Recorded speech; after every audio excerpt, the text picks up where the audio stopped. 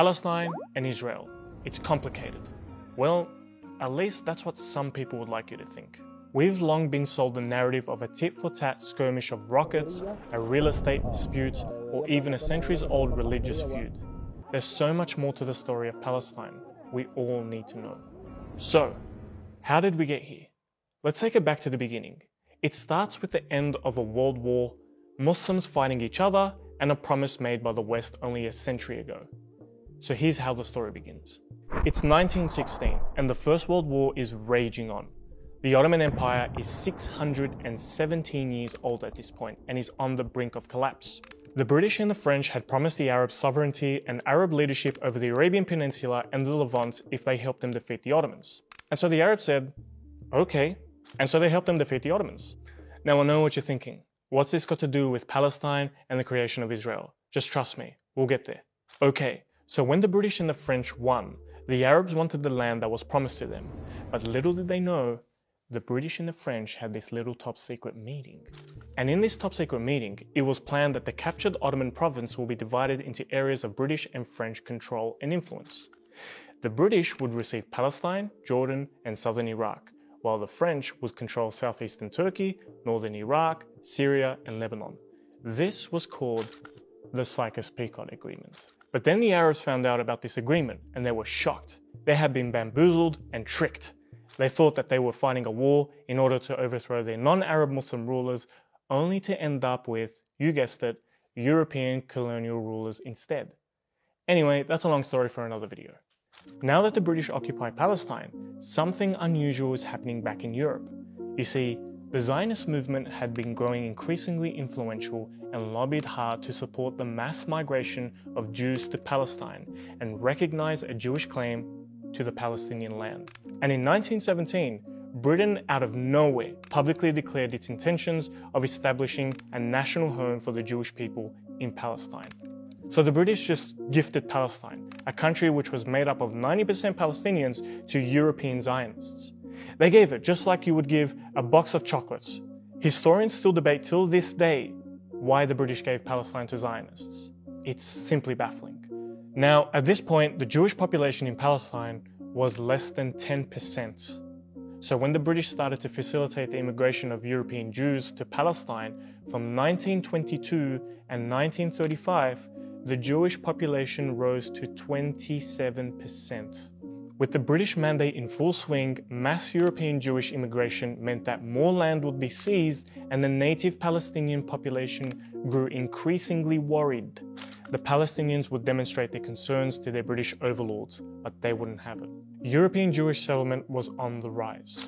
The British proposed a partition of Palestine and even advised the forceful removal of the Arab population from their homes. And yes, this was their plan to resolve the issue. So the Palestinians naturally rejected this proposal and revolted against the British. The revolts were crushed violently, killing thousands of Palestinians. But the Palestinians wouldn't give up. They would continue their fight for independence, and the British were clearly fed up. So in 1947, the British decided to hand over their responsibility for Palestine to the United Nations. So basically, they just said, here, clean our mess. And so the UN proposed this ridiculous proposal again, where Palestine will be partitioned into a Jewish and Arab state. Remember, Jews in Palestine only constituted 1/3 of the population, most of whom arrived from Europe just a few years earlier. Yet, in this proposal, they were allocated 55% of the land. Feeling like they got a bad deal again, the Arabs rejected the proposal, and the Zionists accepted. However, here's the catch. The Zionists didn't agree to the proposed borders, and even campaigned for more land. So they agreed to an Israeli state, but didn't agree to the size of it, so they can just choose it for themselves. By 1948, Zionist militia would storm and capture Palestinian-populated villages and cities, leaving thousands of Palestinians homeless and landless. The Zionists wanted to seize and cleanse as much land from Palestine before the British would officially withdraw their forces. And on the same day that they left, the Zionists proclaimed the establishment of the new Israeli state. Overnight, millions of Palestinians lost their country. And what's even more bizarre is that immediately the two superpowers, the United States and the Soviet Union, recognize the new state of Israel.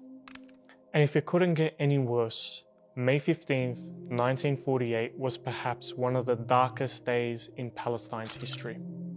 They called it the Nakba, or the catastrophe. To lose your country, your identity, and your home just like that is something truly horrifying. But that wasn't enough for those Palestinian men, women, and children. They had to be ethnically cleansed from their lands and driven into near total destruction.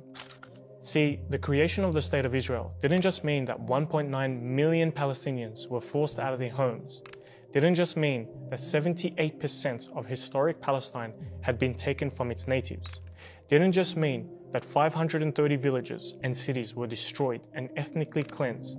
And didn't just mean the killing of 15,000 Palestinians in a series of mass atrocities. It means that it was the start of something even more horrifying for the Palestinian people. It signaled over 70 years of occupation, home demolitions, arbitrary arrests, displacements, Israeli expansion, military checkpoints, construction of walls, discrimination, massacres, and bombing of innocent men, women, and children in their own homes. So no, it's not complicated. The Palestinians are a people who have been oppressed and had their lands taken away from them and have been suffering ever since. This is how the events of the past shape the conditions of today. This is why it is important to remember and reflect our history before it repeats itself again. Because Allah knows we don't need it to happen again in another part of the world. May Allah lift the pain and the struggles from our Palestinian brothers and sisters. Ameen.